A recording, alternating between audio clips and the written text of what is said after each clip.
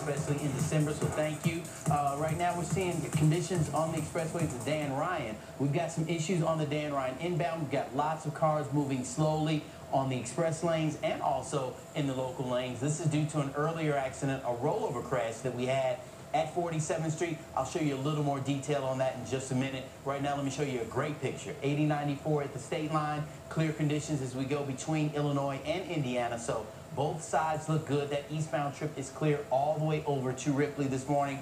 This red line is our biggest issue this morning. That's what's happening still on the Ryan. We do have a lot of debris left from that earlier accident, and therefore we've got a big delay left over too. 38 miles an hour, 38 minutes as we go inbound from 95th into downtown on the Dan Ryan. So that is a much longer trip than expected, and even leading to the Ryan, we've got a slow approach from 111th Street all the way into 95th on the Bishop Ford.